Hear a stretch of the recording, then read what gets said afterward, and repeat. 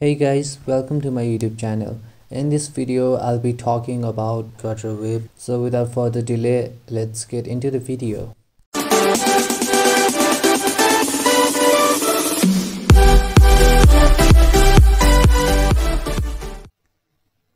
So here we are on Flutter Web's official website, and as you know, Flutter 1.5 is live right now. This update supports Flutter for Web, which is a framework for developing web apps through Flutter. Currently available as technical preview, and we are hoping for update for stable version soon. The framework is made in Dart, and the browser compilation is done in C++ and JavaScript. So let's go to the Flutter's GitHub repo for instructions how to install it. So first of all, you have to install WebDev. It's a tool to compile Flutter project into HTML and JavaScript code. Installing this will take a few minutes, so please be patient. As I've already installed it, it's resolving the dependencies. Till it does that, let's go to Visual Studio and start a new project. So before this update, you used to get only new project option in Flutter, but now you get an option for Flutter Web project as well. If you don't have that option, run Flutter upgrade and you will be able to start a new web project. So as you can see, it's currently pre-compiling executables. It's almost done. And in Visual Studio, here you have to type your web projects or web apps name. In my case, I'm gonna go with my site. So my site and enter. It'll ask you for the location. I'm gonna go with the default location, and it's running some background codes to start the project. As you can see, installing the WebDev is completed. So let's clear the screen and go to the current directory of the project.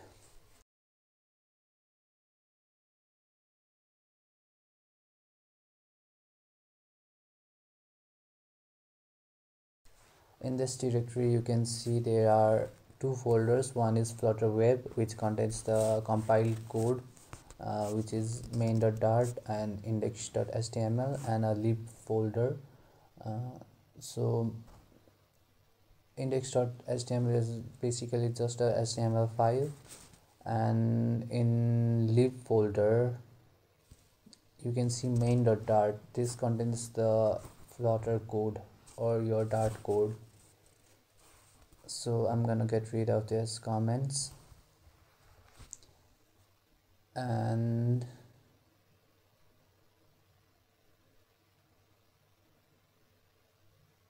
here we go. So let's wait for the Flutter package get or pop get to complete. Flutter web app project ready.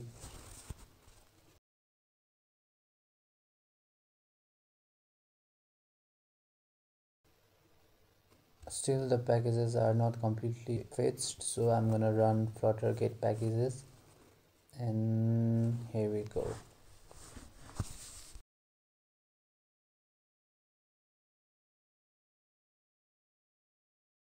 Now let's go to the Flutter's instruction website for furthermore commands. As you can see here, there are many commands that is useful for developing the web app. If you go further down, you can see this command, which is for starting the server. It's stateless auto reload, so your states are not kept when auto reload is done, and it is recommended to manually refresh if you find any unexpected behavior. And Flutter development team has promised that they will be releasing stateful auto reload soon. They are actively working on it. So if you go further down, you can see command to build your project or run it as release version.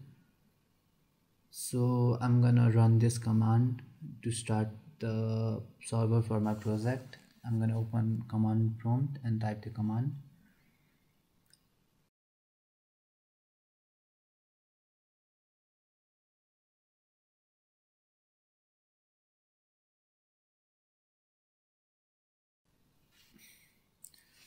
So I'm gonna go to the Visual Studio and see if everything's fine, and as you can see the project has started successfully. So let's go to localhost, and here is our website. It's gonna take a while, and here we go.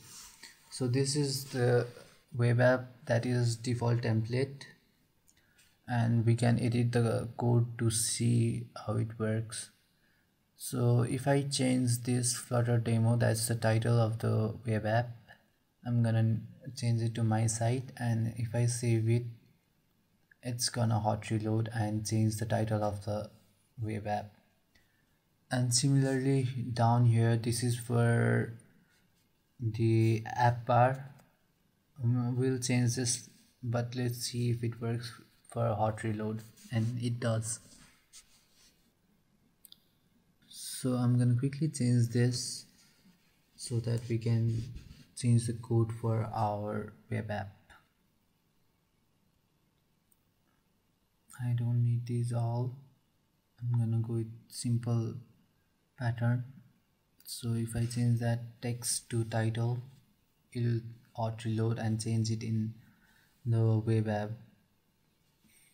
I'm gonna center the title, and you can see the debug tag right there on the web app. To get rid of that, go to your material app and type debug show check mode to false. So I'm going to change the theme of the app as well.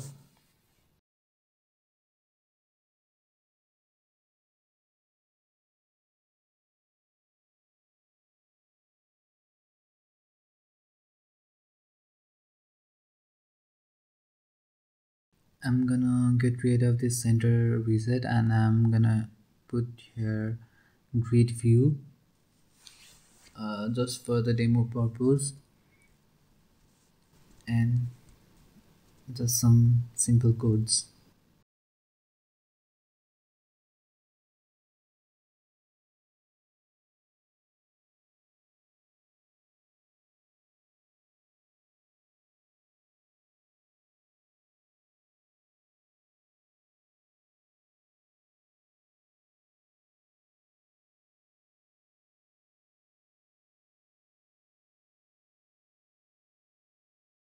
I'm gonna give this a padding of let's give it padding of 20 pixels, and I'm gonna give cross access count 3 for now. And in the grid view, I'm gonna put some card views with color and text within it.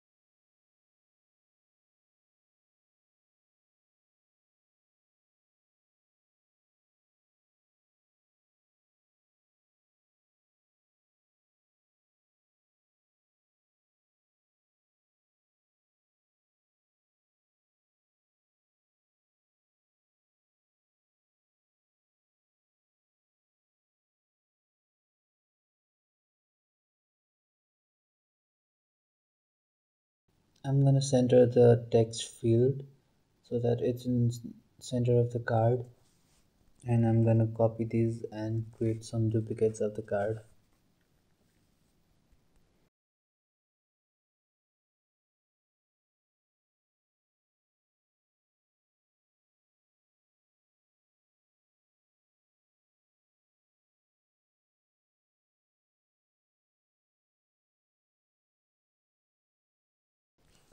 And the next thing I want to put is a drawer, so that it look attractive.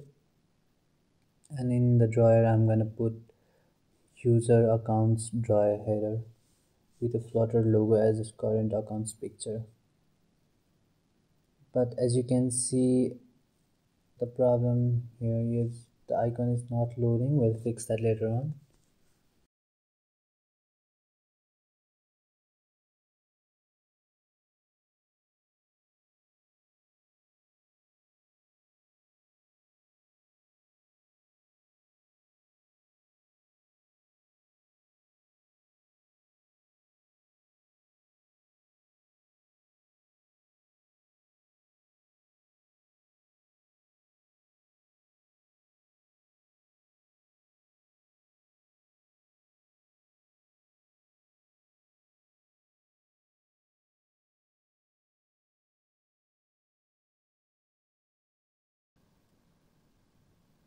The problem is the material icons are not supported or not rendered. So to fix this, go to your web folder and create a new folder and name it assets. And within that folder, just create a new file and name it FontManifest.json.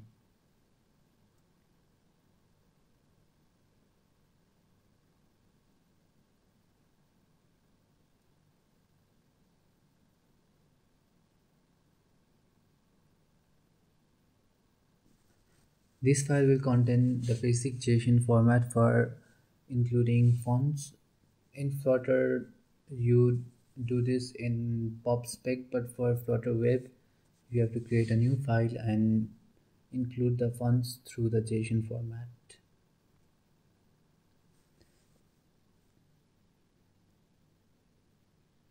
The font is Material Icons.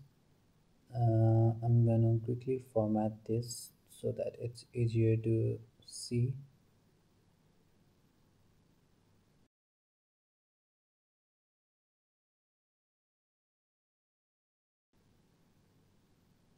And we have to download the font.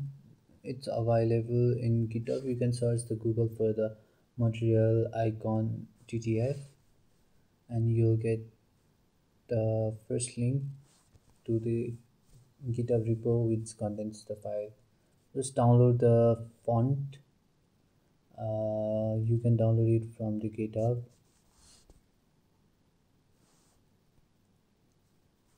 And after you have downloaded it,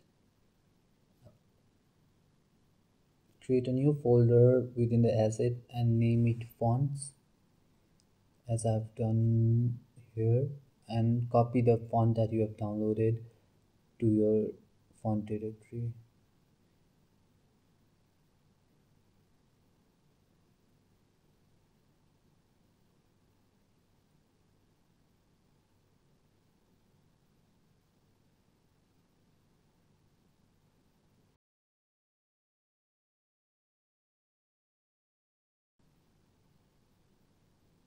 After that, copy the name of the file and just put it inside the string of assets, the current path for the font. And after you save that, it should work.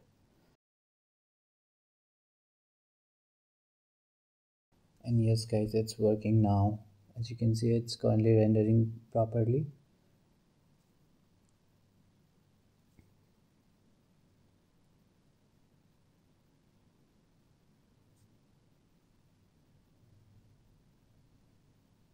And the next thing that I want to show you guys is that although it's responsive, but it's not the way that I want it to be. So if I increase the size, the tiles inside the grid view are increased, but I wanna change the cross-axis count as I change the size of the screen. So for that, I'm gonna use media query and I'm gonna get the width and compare it so that I can supply the fixed amount of cross-axis count.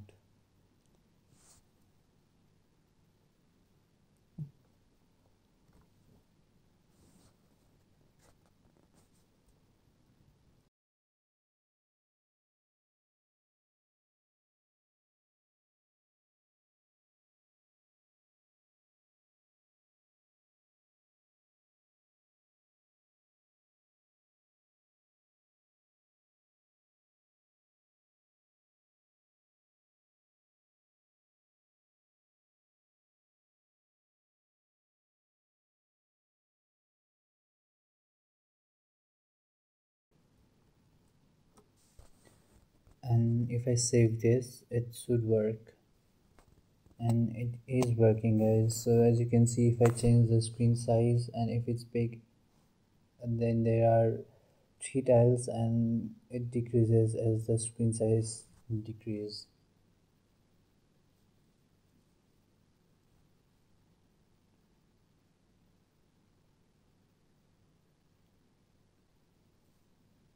So this is the project that I just created, and it's fine even though it's in technical preview, but it's pixel perfect, and there are some bugs, but I hope they will be fixed soon.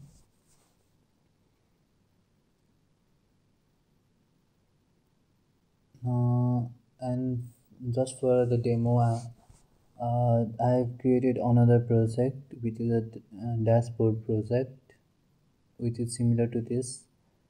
So I'm gonna run that, and this time I'm gonna use release tag, which is web dev serve -r, so it'll run in release mode.